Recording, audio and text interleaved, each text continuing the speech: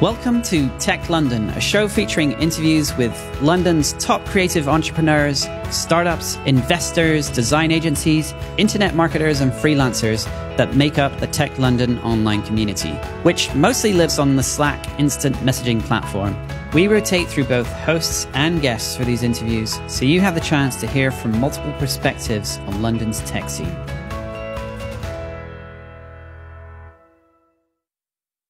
Hello, folks. Welcome back to another Tech London podcast. And in the Tech London studio today, I have Jim.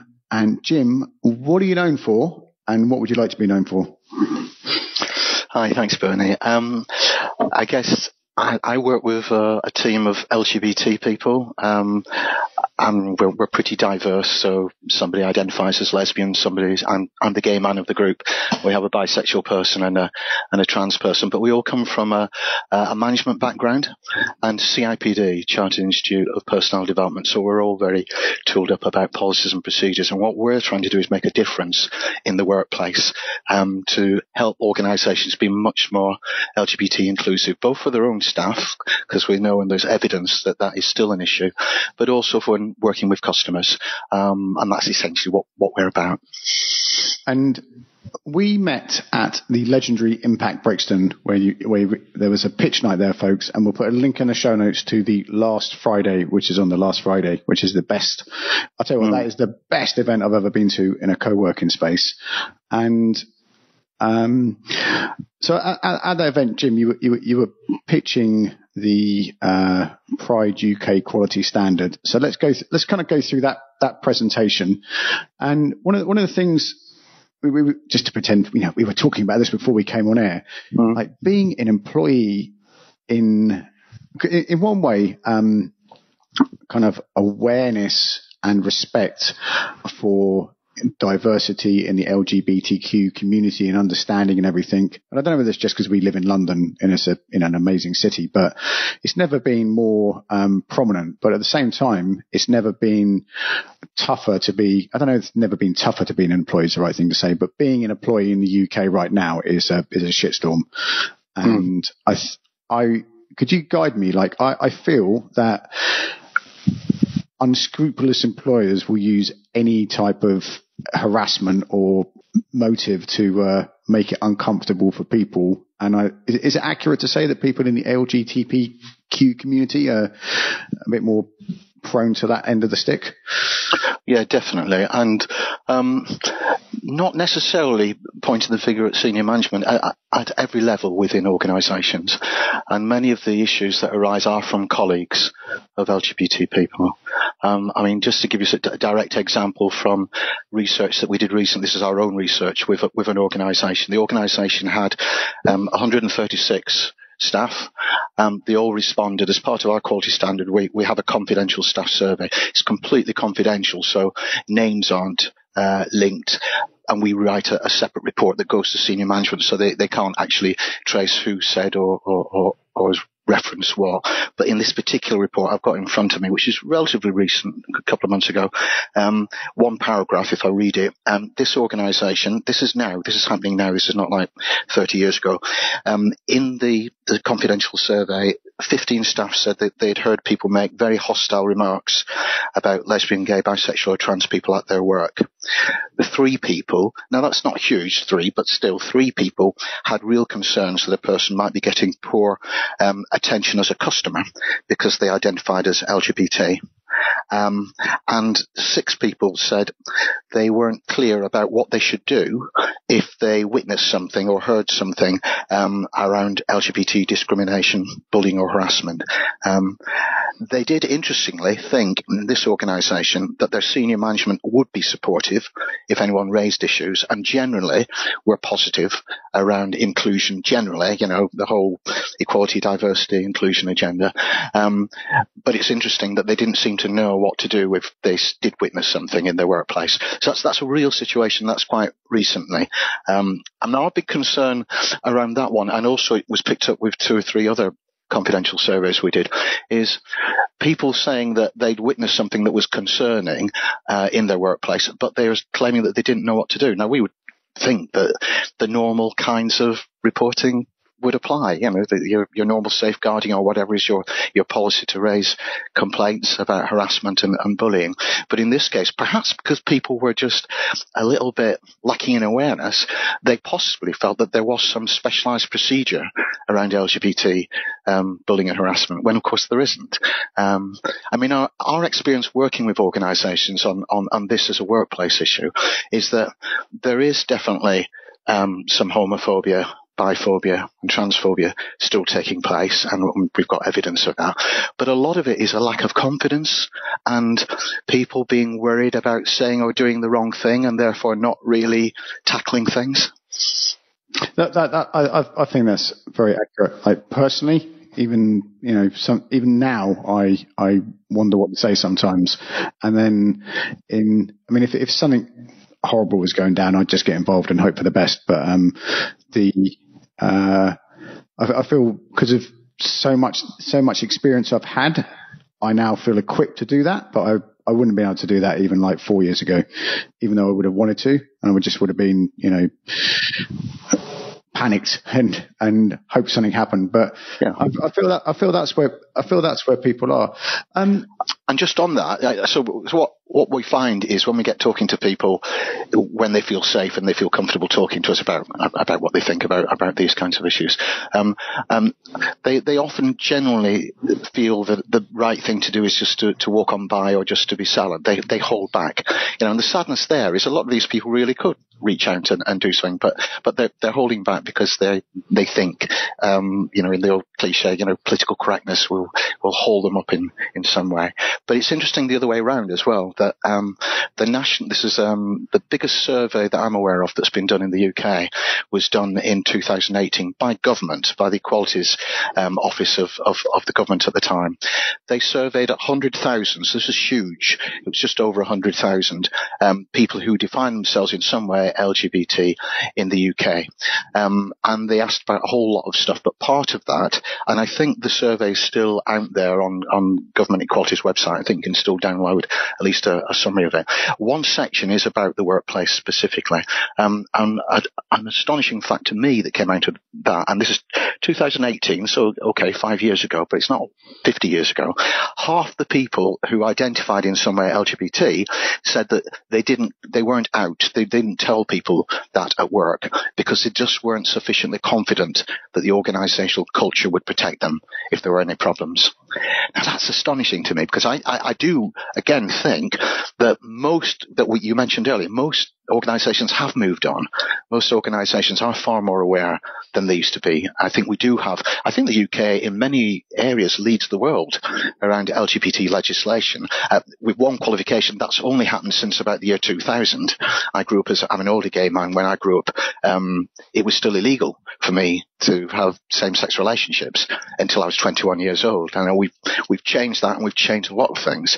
I had a civil partnership a few years ago. Couldn't have done that at the time, and of course you can marry now. But there are still half the people in the workplace who say they still don't feel confident and comfortable. So the issue for me is that senior management are not sending out the right signals, or not sending out signals at all that they are LGBT inclusive. One of the things that we do with the quality standard is, in fact, we actually require that whoever is the senior management team of any organisation, and sometimes this might be quite a big organisation, that our team of people involved in the quality standard get to meet with that senior management team at the beginning of the process and at the end of the process. We want to ensure that management are absolutely behind going through what effectively is an organisational change and development process around LGBT inclusion. Because if the senior management are not on board, then there'll be all sorts of reasons why this won't be an organisational process. And some people will be able to say, it's not my bag, it doesn't belong to me. We were, cause I was podcasting with Danae, and I'll link to that episode in the show notes here, around this kind of area. And what is, I mean this in the context of what we're talking about here is like, why is having a quality standard, what's in it for the company to have a quality standard? Because it's like it is obviously very important, but what's in it for the faceless corporation that has to get and keep a customer? What's the advantage of them taking part in this process? I think it's I would say it's a one-stop shop to have a complete health check audit around your organisation and LGBT issues in every aspect. It can be done if it's very well planned. It can be done. The whole process can take place within about 3 months or so. On average, I'd say in our experience, it's longer, but that tends to be because the program has not been planned sufficiently well by the organisation itself.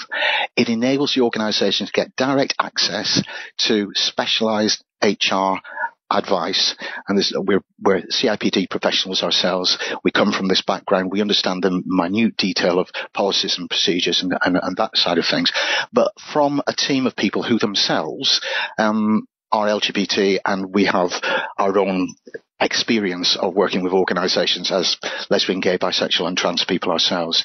So it brings all that together. And just if I can just go on a little bit, and I don't want to bore our audience, but just picking up your question now, what's involved? So we review all the communications of an organisation.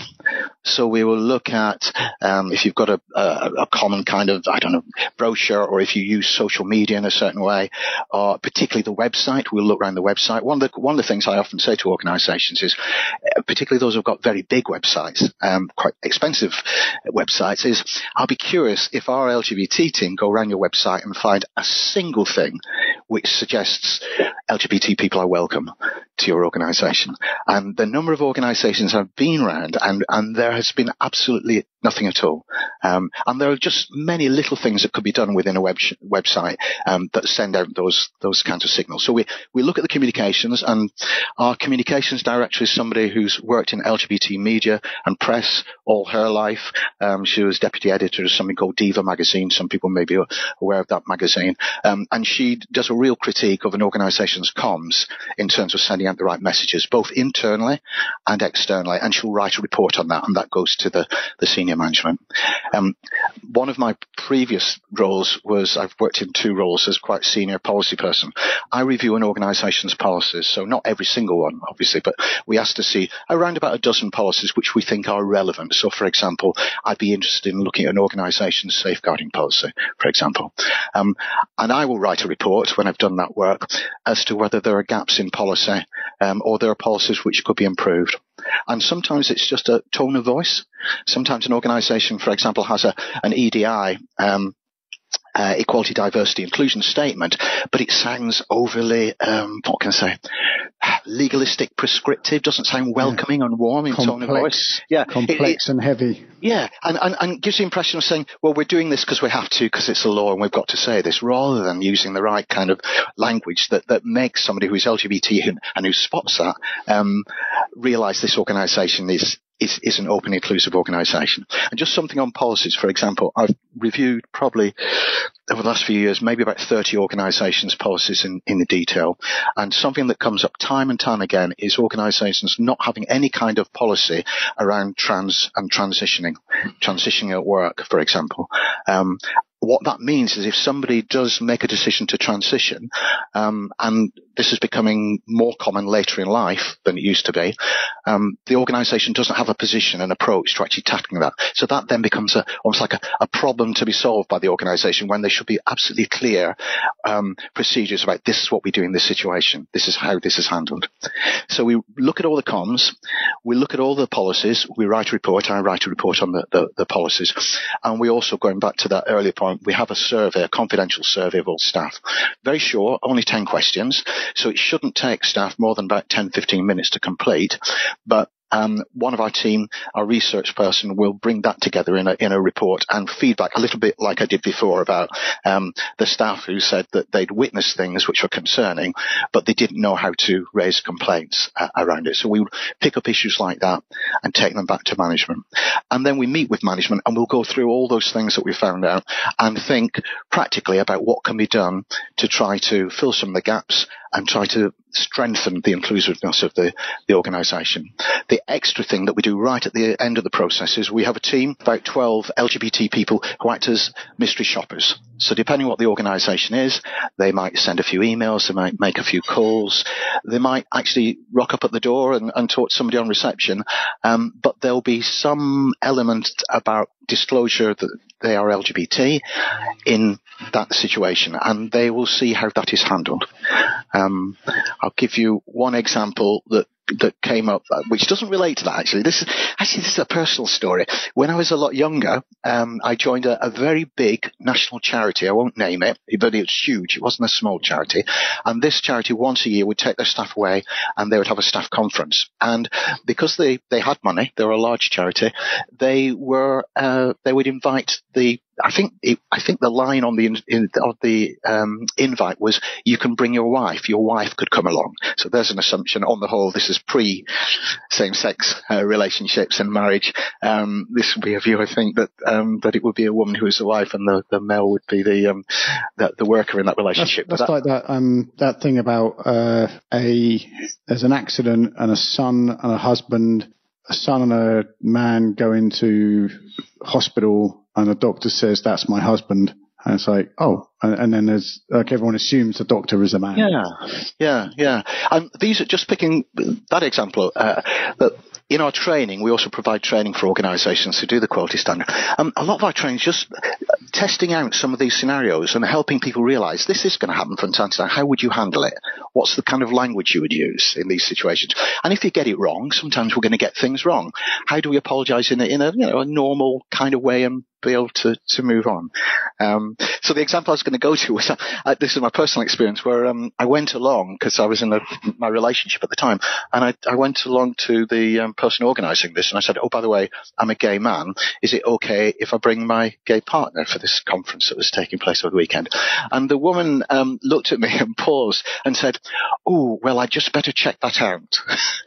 And, it worked out okay in the end, but that kind of reaction, I immediately thought, oh, okay, then they're not prepared for the fact that some people might be in the same sex relationship, and what will they do in that situation? So why do you think she asked it like that? Is it like the cost of bringing someone? Is it that this might not, we might not allow...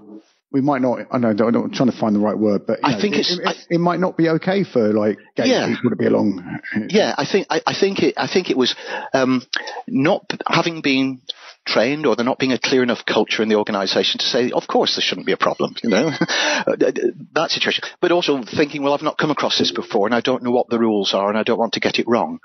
She was polite in a customer service kind of way, but we would expect if an organisation has an inclusive LGBT culture, there should not be a question about that, and people should all assume that there wouldn't be a problem. But I'm using that just as one example. But flipping back to the training, what I'm suggesting, the reason why I think it's valuable for an organisation to go through this kind of process is you can bring a lot of quite high-level consultancy and training work together in one small project. So reviewing the comms and getting a report, reviewing the policies and getting a report, getting to know what your staff really think about LGBT issues by having a confidential survey.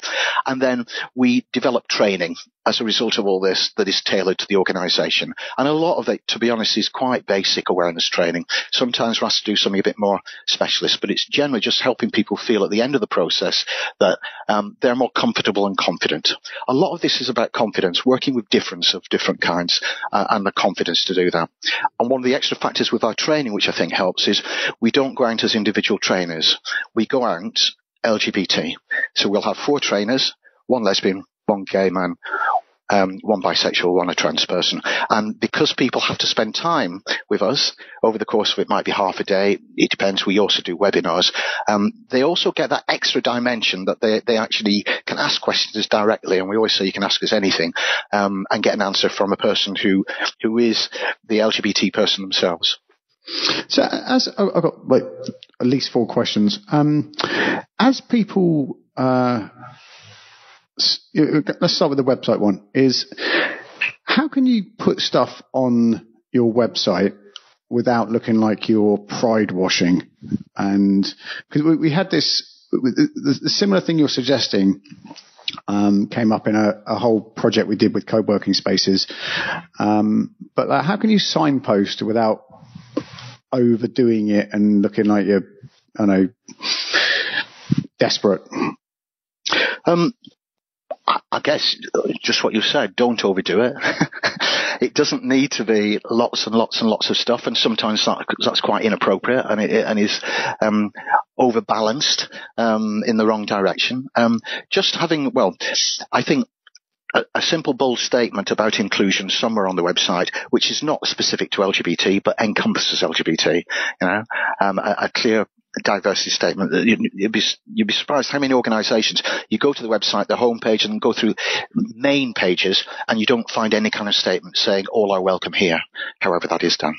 I do think it's not too corny to somewhere have rainbow colours. I know rainbow colours doesn't just designate LGBT, but I think it is still a high visibility reference. And having a quality standard in itself, I mean, our quality standard is in rainbow colours, so having a quality standard amongst any other accreditation or quality marks that a website might have, but one that clearly is, our symbol is a very bold quality mark tick with LGBT colours around it in the circle that you might be familiar with from trusted traders and other kinds of organisations.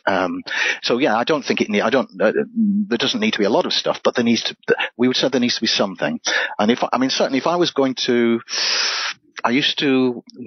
we used to deliver a quality standard about LGBT in care. And certainly when it gets to a certain age, I'm of that generation. Most older LGBT people don't have children. It was not a practical reality at the time. And most older LGBT people are estranged from their families. The shame growing up in the 1960s, 70s, 80s, and identifying LGBT was such that many parents did not want to know. So the result of that is when you get into the older generations, I'm thinking now starting with me in mid-60s, but going on to people in the 70s, 80s, I know gay people in their 90s, they tend to be relatively isolated. They tend not to have that family support network. And if they're in a relationship, if one person dies, they will then be contemplating going into care alone. And our previous quality standard was trying to work with care homes to make sure that they were tooled up to be able to manage that. Because what happens is that people, a bit like the workplace I was mentioning earlier, people don't want to come out as LGBT because they're frightened about what might happen to them. I think I've lost my way there. I don't know what the point was. That was super interesting. I know people like in that situation. I have a question there. Go on. You go first, and then I'll come back in. No, I've lost my way again. I'm sorry. It's a senior moment. I'll let you pick up. Senior moment. So going back to the as someone is in a workplace transitioning, my question there was like, what happened in the same way you just described as the shame and that used to be present in society and being estranged from families. Like what kind of happens when someone transitions in the workplace? Because I know people that have been through that process, and they've been in a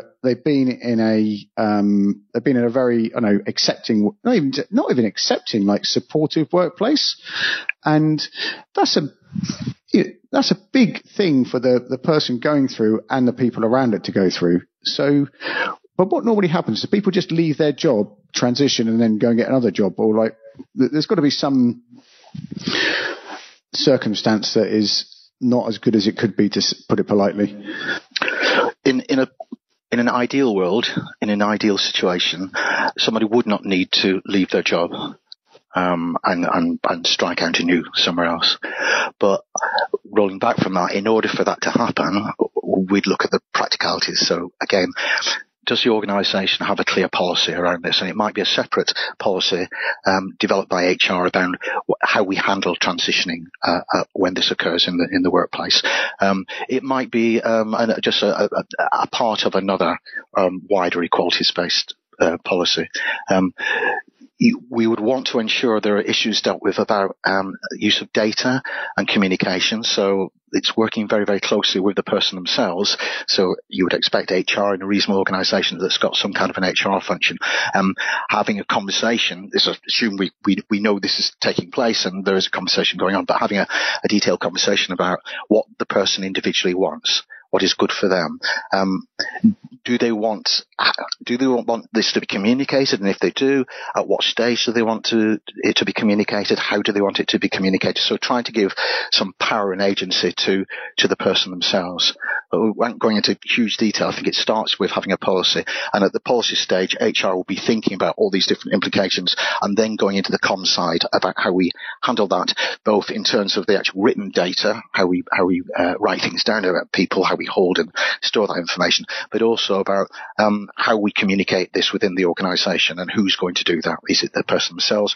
Is it? And again, it will depend a little bit on the nature of the work, at the size of the organisation, and the existing culture of the organisation. But I would hope that an organisation that has considered this and has developed their policies and procedures and has developed their culture would not be an organisation where somebody would feel the need to actually break and leave and start all over again on top of everything else that's happening in their lives.